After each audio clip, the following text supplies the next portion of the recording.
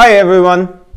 Today I'm going to explain everything you need to know about Amazon Web Services reserved instances. Specifically, you are going to learn about standard, convertible, scheduled, regional, and regional convertible reserved instances for the following services: Elastic Compute Cloud or EC2, Relational Database Service or RDS, Redshift, Elasticache, and DynamoDB.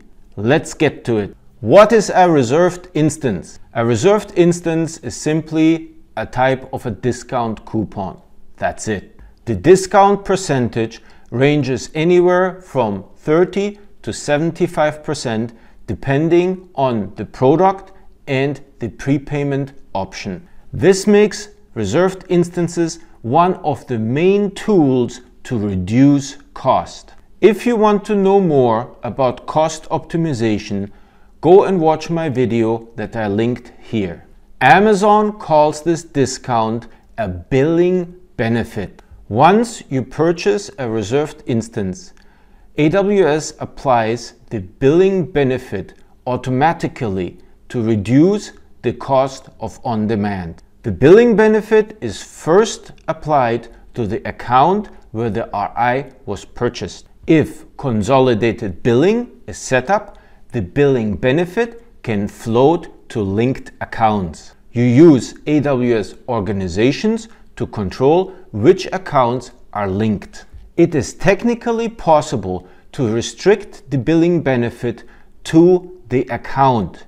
However, that would mean that if the account is not using the reserved instance, the billing benefit will be forfeit.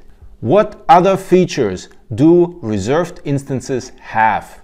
In addition to the billing benefit, reserved instances either have a capacity reservation or flexibility. A capacity reservation guarantees instance launch in the account where the RI was purchased, and it cannot be transferred to other accounts. Flexibility always applies to availability zones and may also apply to instance sizes within a family. In the case of RDS RIs, flexibility also applies to single and multi-AZ deployments. And with Consolidated Billing, flexibility can float to linked accounts. Here are all the AWS EC2 RI offerings. This table is all you will ever need when making decisions about EC2 RIs for your business. This is also the first time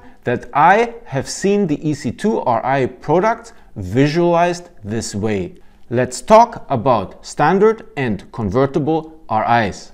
Amazon allows you to modify the availability zone, the scope, the network platform, or instance size within the same instance family of standard and convertible RIs. You can also split, or if the duration matches, merge reserved instances. You can also sell standard RIs on the AWS marketplace, but you cannot sell convertible or regional convertible RIs. Convertible RIs can be exchanged for a new lease of convertible or regional convertible RIs at equal or greater value.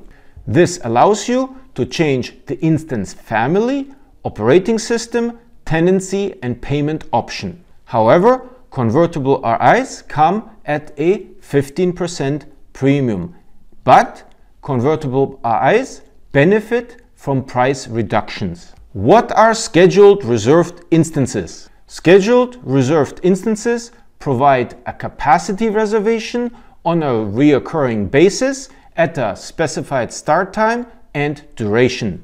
Availability is limited to schedules AWS makes available. There is a minimum of 1200 hours and the RI term is limited to 1 year. You cannot cancel, modify or resell scheduled reserved instances. Let's talk about regional and regional convertible RIs.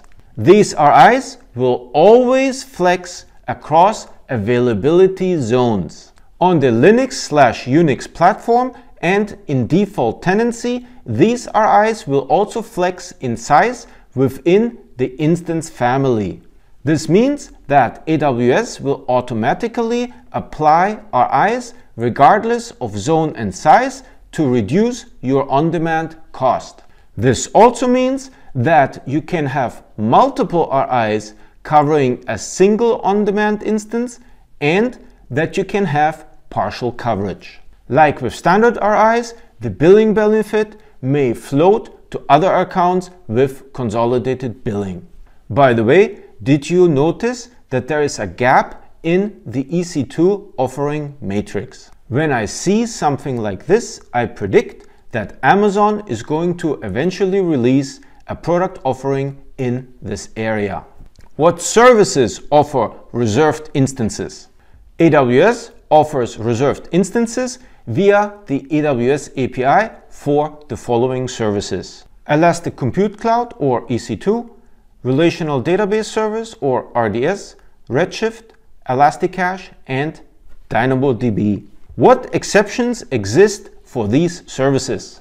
All reserved instances except for EC2 do not support capacity reservations, and they also do not support modifications.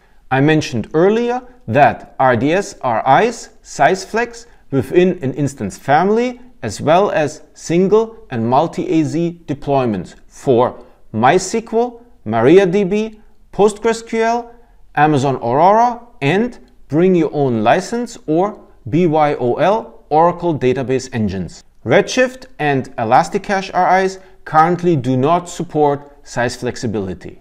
Instead of reserved instances, DynamoDB offers reserved capacity for provisioned read and write throughput. Unfortunately, there is currently no API to show what you purchased for DynamoDB. Let's take a quick look at EC2 create instance errors. There are two possible errors that are outside of your control when you are launching an EC2 instance: instance limit exceeded and insufficient instance capacity. If you get an instance limit exceeded error, contact AWS support to increase your EC2 instance limit. If you get an insufficient instance capacity error, either try again or purchase EC2 reserved instances that have a capacity guarantee. Before we finish, let's talk about consolidated billing. Consolidated billing allows customers to designate one of their accounts as the payer account. This will combine charges from multiple accounts under one account, which in turn will help you to qualify for volume discounts. Consolidated billing is free, and I highly encourage customers to take advantage of it.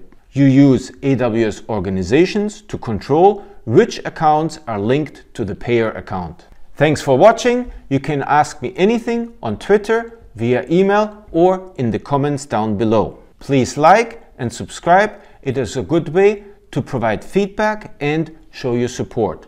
Thanks again. Bye!